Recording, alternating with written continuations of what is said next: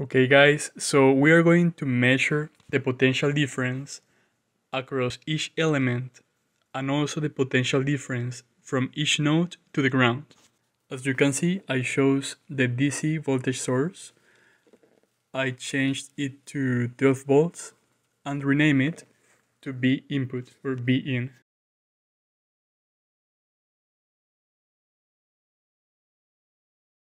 Now resistor, this is resistor 1, this is 1 kilo ohm. Then I'm choosing other resistor, resistor 2. I connect resistor 1 to resistor 2. Now I chose resistor 3, also 1 kilo ohm, and connect it to R2. Now this is, I'm trying to fix the size of the schematic.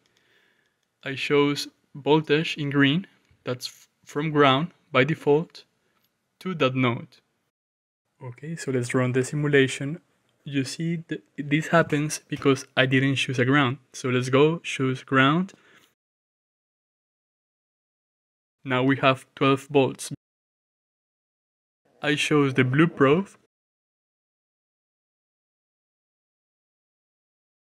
And then the purple probe. Each one of them goes from that node to the ground.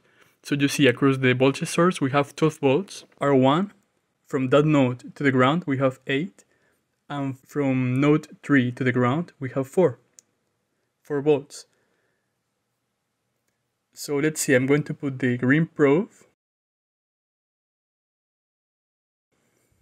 right there, and you can tell that I have 8 volts, but I selected a reference point. So that means that I go from that green probe to the reference. I am not longer going to the ground.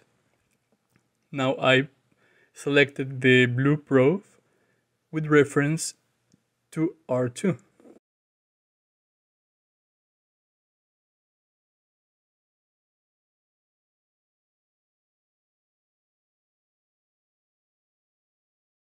And this gray probe, I'm going to change the color maybe to red. Let's say I'm going to choose red, and I place the reference probe at the other side of R3.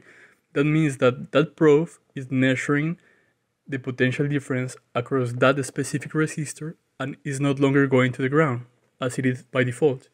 You can see that the potential difference of every resistor is 4 volts because they are all the same, 1K. And our DC source is 12. So if we add 4 plus 4 plus 4, we get 12. And the Kirchhoff voltage law is valid.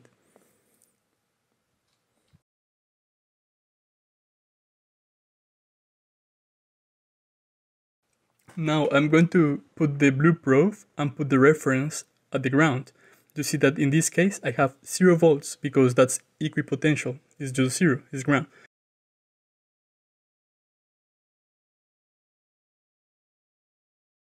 Now I put my probe across R3, just so that I had 4.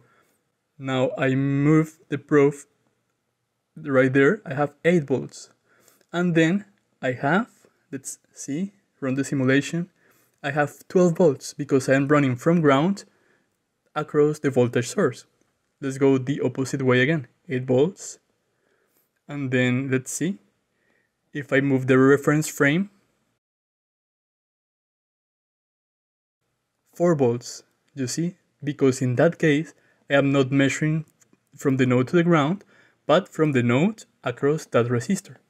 I hope guys that this basic tutorial for measuring potential difference is useful.